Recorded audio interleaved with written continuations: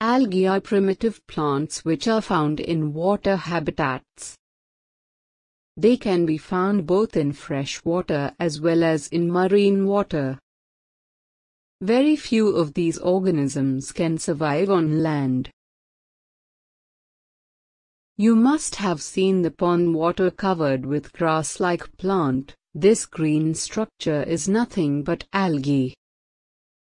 Algae which are found floating on water are called phytoplankton.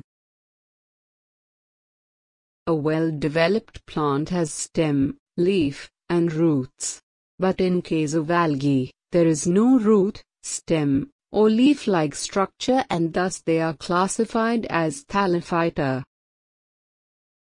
In fact, algae body is known as thallus. Algae are found in different forms. It is both microscopic and macroscopic. It is unicellular as well as multicellular. Some unicellular algae such as chlamydomonas can perform movement, but there are some unicellular algae such as chlorella which are unable to move on their own. Some multicellular algae have branched filament structure such as Cladophora, whereas some have unbranched filaments such as Spirogyra. Some algae such as Macrocystis are very big like kelp.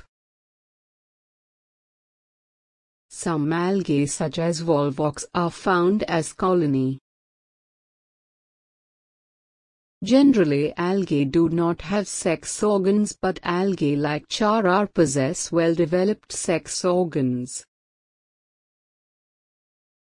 Most of the algae contain chlorophyll pigment and thus capable of preparing their own food. There are some algae which form symbiotic relation with fungi.